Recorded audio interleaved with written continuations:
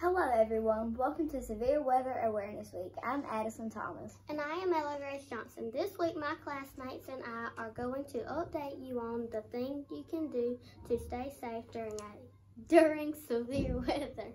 Today our classmates Cole and Cooper will soon tell you how to stay safe during thunderstorms. But first let us quickly explain what thunderstorm is. A typical thunderstorm is 15 miles in diameter and lasts an average of 30 minutes. Of the estimated 100,000 thunderstorms that happen each year in the U.S., about 10% are classified as severe. A severe thunderstorm produces hail at least 1 inch in diameter and has winds 50 miles per hour or stronger. We will go to Cole and Cooper now to explain how you can be safe during a severe thunderstorm. Thank you, Ella Grace and Addison. Good morning, everyone. I'm Cooper Grove. And I'm Cole Elmore.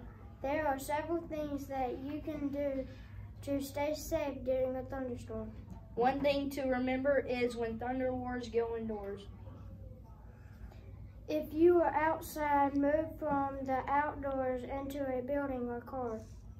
You should pay close attention to alerts and warnings.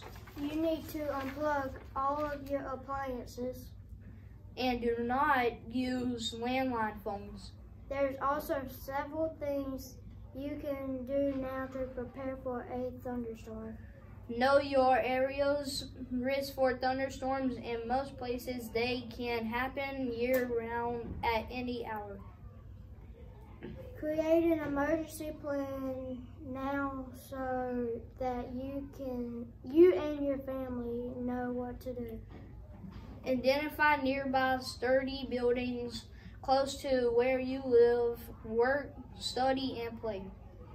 Cut down or trim trees that may be in danger of falling on your home. Consider buying surge protectors, lightning rods, or a lightning protection system to protect your appliances and electronic devices. We will go back to Addison and Ella Grace now to finish our report. When thunder roars, go indoors.